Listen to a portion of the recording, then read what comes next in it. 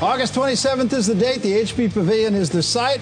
Robert Guerrero and Marco Maidana, and here are some of the numbers, and they're comparable numbers. These two guys love to fight. They never turn down a fight, and they never turned down an invitation to be on Chronicle Live either. Robert Guerrero joins us, the ghost from Gilroy, also joined by Ryan Macchignana, who, of course, is the CSN Bay Area boxing correspondent. And Robert, let's talk, first of all, about this fight. First, it's great to see it in the Bay Area. Boxing really coming back into its heyday here in the Bay Area. And this is a fight that's really a good television fight and a good spectator fight, because neither one of you guys going to have to go searching for one another.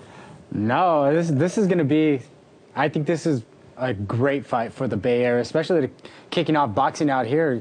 Myself, Andre, Nonito Donaire, you know, we're all world champions, and you know, bringing the big fights here, I think that's what it's about, and I'm excited about that. Yeah, I think it should be, and the fact is, you're three-time world champion, 3 different weight divisions, first time in the Bay Area that anybody has ever done that. 5 times. 5 times. 5 times. Shows you what I know, right? I underestimate. And three different weight classes though, and this is gonna, moving up to junior welterweight, it's gonna be the 4th weight class that I'll be going for a world championship, and I'm excited. Let's talk a little bit about that. You started at featherweight, 126 pounds, and now you're going all the way up to junior welterweight. Do you still feel strong even at that weight? Oh yeah, I feel a lot stronger, faster.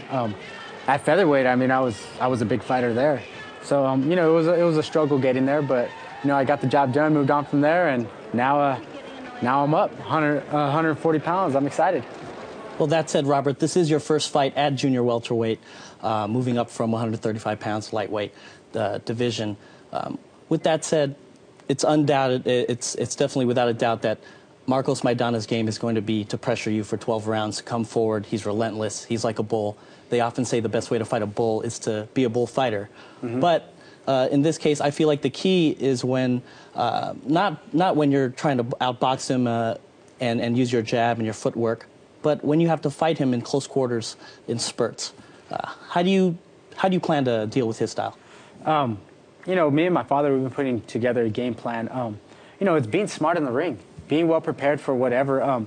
You know, he has his new trainer, so I know he's going to be different. He's going to bring some different things to the table, and you know, you just got to be ready for everything that comes your way. You know, I can box on the outside, I can fight on the inside, and you know, I just got to stay real tight on my defense, keep my punches short and tight, and you know, use everything that God blessed me with, all my God-given talents, and you know, I think when I do that, I'll be victorious fight night. Hey, how hard is it to do that, though? I mean, when you got a guy who comes at you, who's a brawler, that's the kind of fight he wants.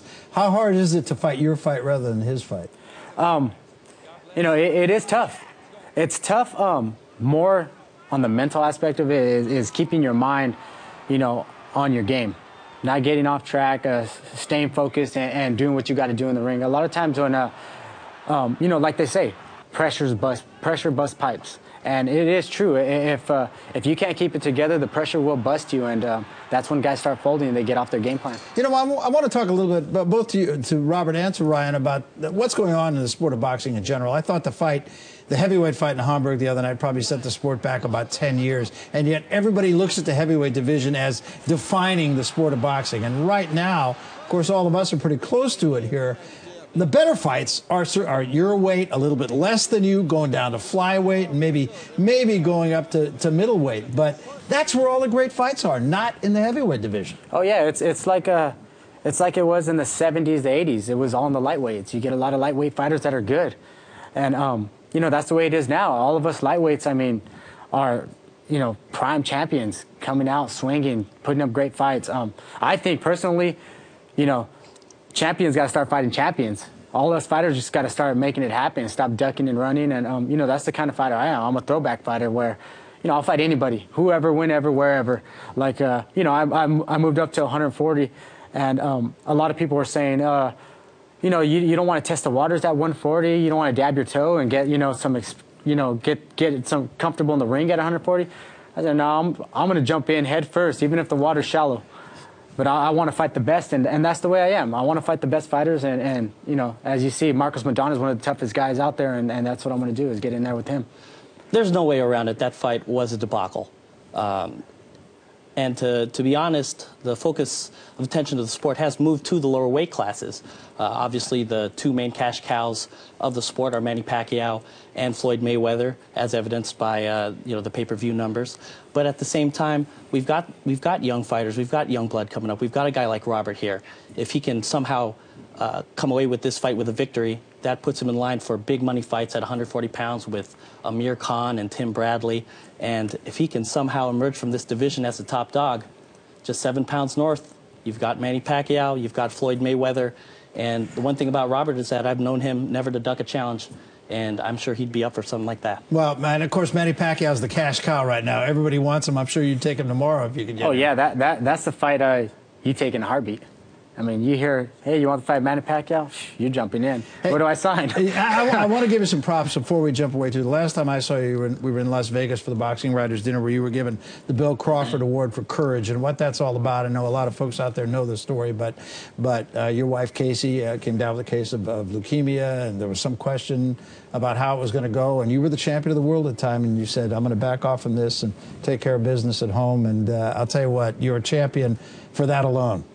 Yep. I think just being raised the right way, being a man and, sticking to your priorities and, family's everything. I think family's everything. And then, that's what I did was, make sure that I was there to support my wife and be there at all times as she went through the bone marrow transplant. So, I just... it's nice to get recognized for, things you do outside of boxing also. And we're happy to report she's right here, in fact, in our studio, and cancer's in remission, and all is well with Robert Guerrero. Robert, I wish you very well. Thank you. Good luck in that fight. Thanks, Ryan, for being with us.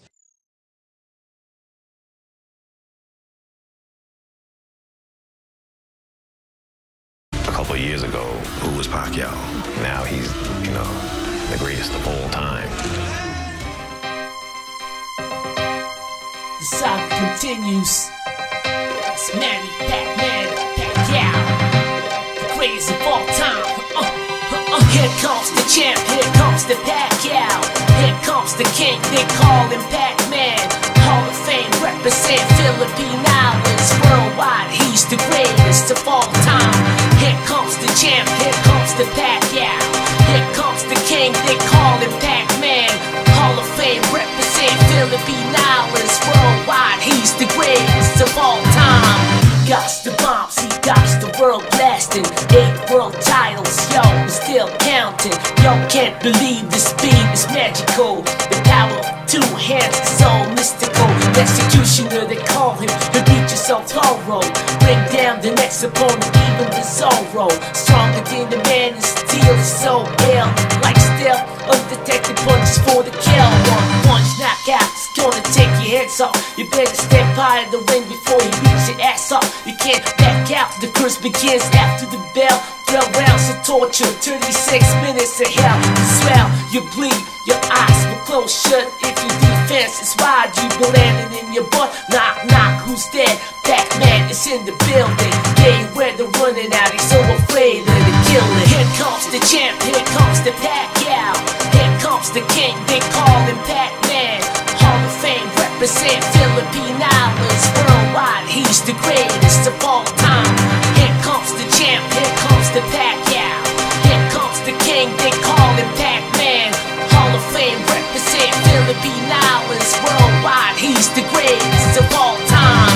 Send it up the kings, giving power to the people. From flesh and Lord, if you pay your loss, and it's a sequel. When it steps over the ring, there ain't no equal. 5 power, devoured enemies, so simple. The Philippine Typhoon took the world by storm. Multiple punches on your air like beast wars. Stinging jabs and hooks like Ollie.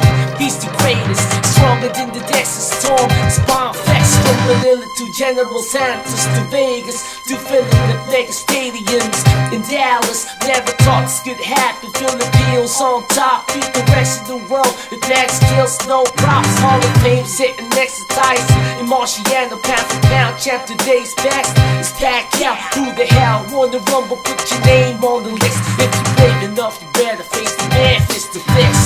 Here comes the champ, here comes the Pacquiao. Here comes the king, they call him Pac-Man. Hall of Fame, Philippine Islands. Worldwide, he's the greatest of all time. Here comes comes the champ, here comes the Pacquiao. Here comes the king, they call him Pac-Man. Hall of Fame represent Philippine Islands worldwide. He's the greatest of all time. Modern day icon, the hope of the nation. Third world hero, conquered the first world. Epitome of strength and humility. Manny Pacquiao walks the talk, he's reality. Here comes the champ, here comes the Pacquiao. Here comes the king, they call him Pac-Man. Hall of Fame represent Philippine Islands worldwide. He's the greatest of all time. Here comes the champ, here comes the Pacquiao. Here comes the king, they call him Pac-Man. Hall of Fame represent Philippine Islands worldwide. He's the greatest of all time. Floyd Mayweather made his statement on a podium this morning, saying, "I'm back and I'm still the best." Manny Pacquiao makes his statement right here in the ring, knocking out Ricky Hatton. And his trainer, Freddie Roach, predicted it would not go